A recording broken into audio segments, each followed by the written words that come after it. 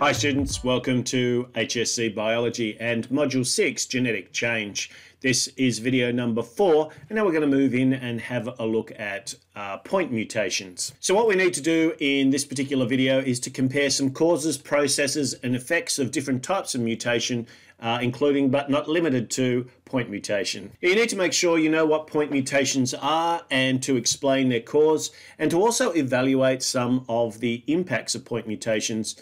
And so we'll have a little bit of a look at that in this video. So I'm going to, I guess, make a slight modification as we look at this. I'm going to interpret point mutations slightly differently to genic mutations, although I think that the way that the syllabus does this, they're used interchangeably.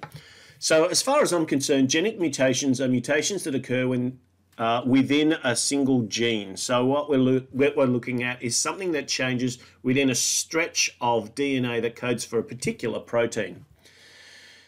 Now, if we regard genic mutations in relation to genes, and that will also be a useful way of talking about it when we talk about the next type of mutations in the next video, then we can talk about two particular types of genic mutations, which are point mutations and what we've called frameshift. Now, the cause of each of these is a single change to a nucleotide base. Now, what that means is that there are a couple of different consequences associated with changes, and we'll look at each of these different types, and hopefully you'll see that they can be regarded as point mutations, as a change in one particular place, but the consequences of those changes can be a little bit different depending on how that change occurs.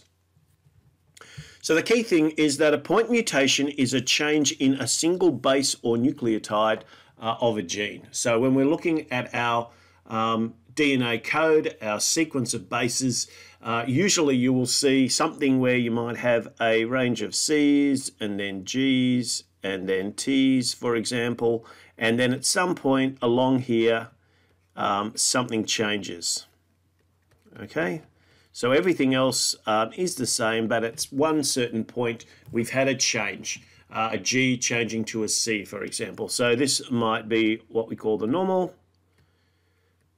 and this might be our mutant, a mutation.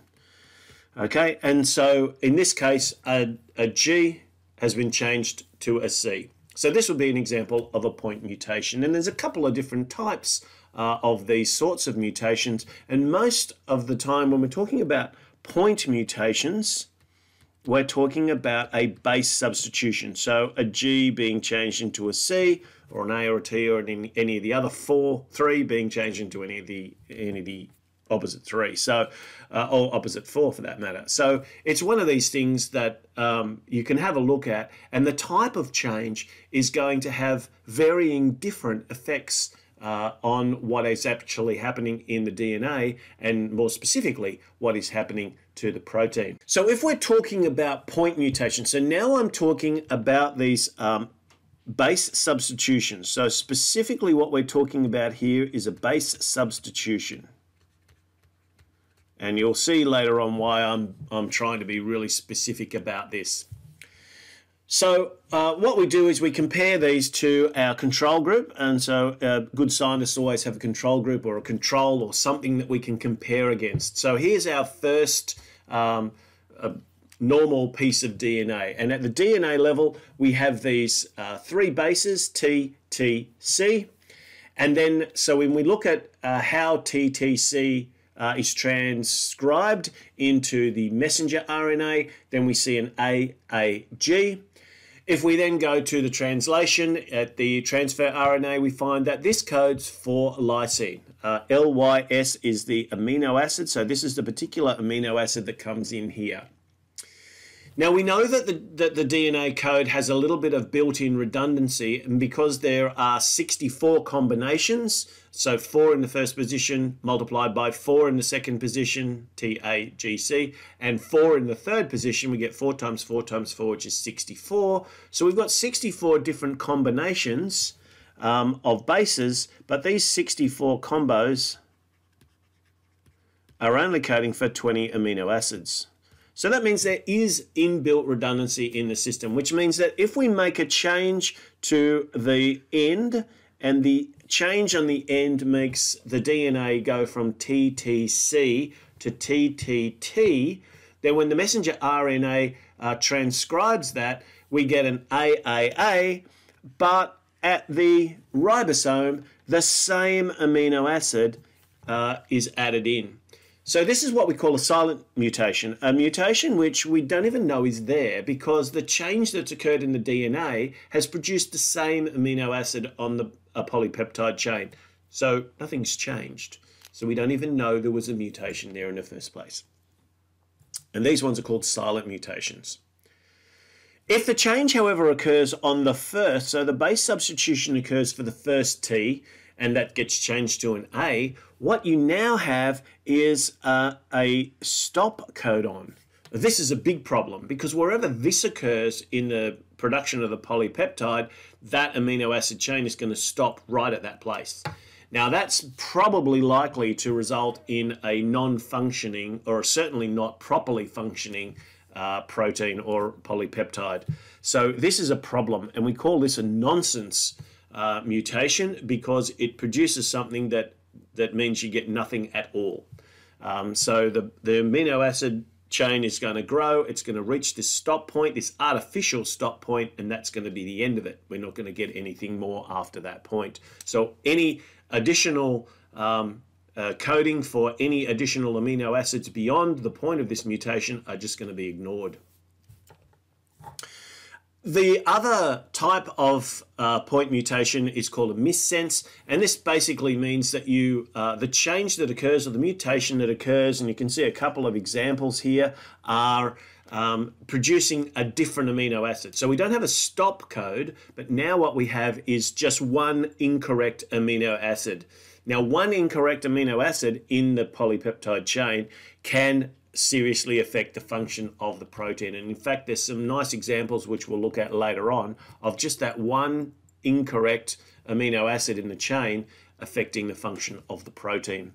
There's a couple of subgroups of missense, the conservative and non-conservative, and that's really to do with the type of bonding that occurs as a result of the different types of amino acids. And I don't think we probably need to get into that in too much detail. It's just put there, I guess, for you to just have a little bit of a look at. The second type of genic mutation, which I don't necessarily like calling this a point mutation, but I suppose in a sense it is, because it's still a change in one base, but the difference now is that we get the change as a result of addition or deletion.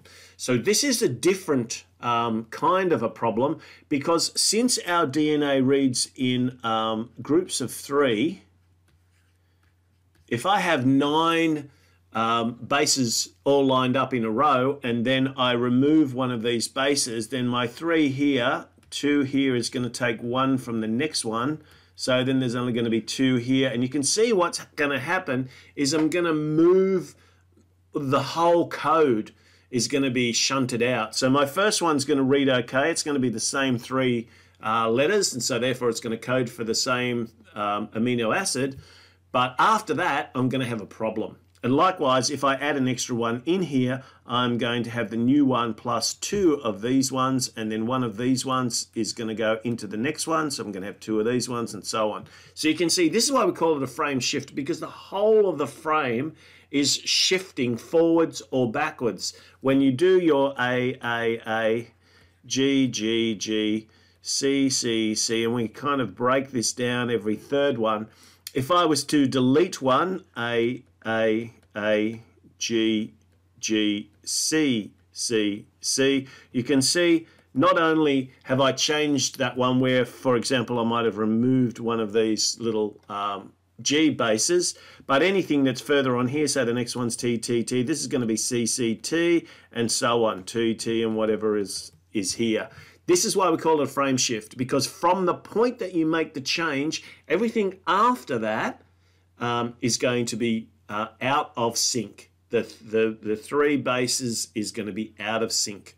That means your DNA sequences are going to become just slightly longer if it's an addition, or just slightly shorter if it's a deletion.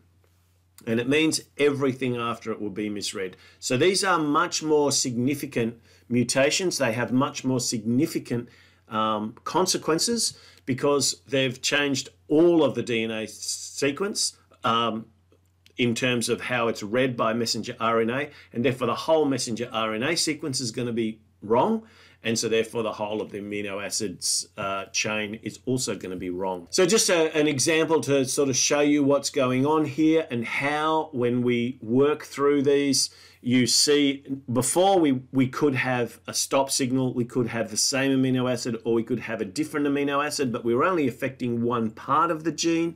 Now the whole lot gets changed. So when you're looking at the whole sequence, you can see the changes that are occurring are very significant changes just because we've shifted the frame. And that's why these are called frame shifts. We've moved it forwards one or backwards one, depending on whether we've got an addition or a deletion. I mentioned before that there's some significant conditions associated with some of these very simple changes or mutations in the DNA code. Cystic fibrosis, is caused by a deletion. So an amino acid, phenylalanine, is lost from the sequence, and this causes the protein to fold incorrectly.